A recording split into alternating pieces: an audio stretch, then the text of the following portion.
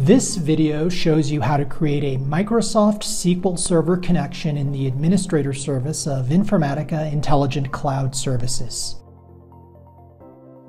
Before we begin, make sure you have the following information: the runtime environment, your Microsoft SQL Server login credentials, the host name, the network port number used to connect to the database server, the database name, the schema, the code page, and your Informatica Intelligent Cloud Services login credentials.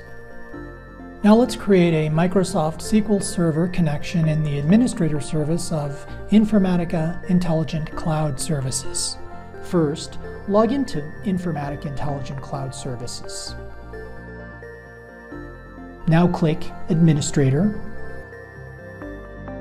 click Connections, and then New Connection. Let's name the connection.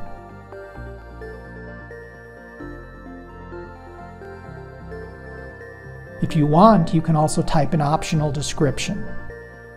Here, we'll select SQL Server as the connection type. Now let's select the SQL Server runtime environment and the SQL Server version. We'll also need to choose an authentication mode. In this example, we'll select SQL Server Authentication.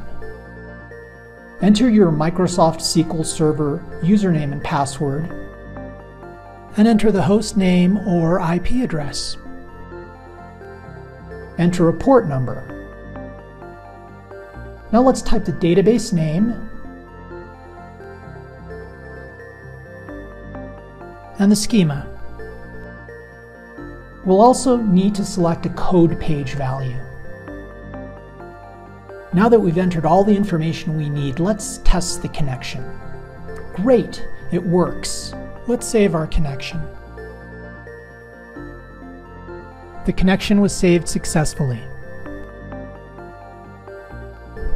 Now let's click Connections to see our new Microsoft SQL Server connection. In this video, we learned how to create a Microsoft SQL Server connection.